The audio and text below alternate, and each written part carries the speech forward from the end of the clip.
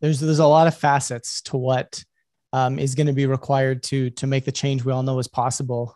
Sometimes that's looking at information, that's understanding information, it's exploring information. Sometimes that's looking into the deeper aspects of ourselves. Where did my belief systems come? Where are my triggers? Where are my points to which I'm feeling something? How authentically do I communicate with others, communicate with myself? How authentically do I offer?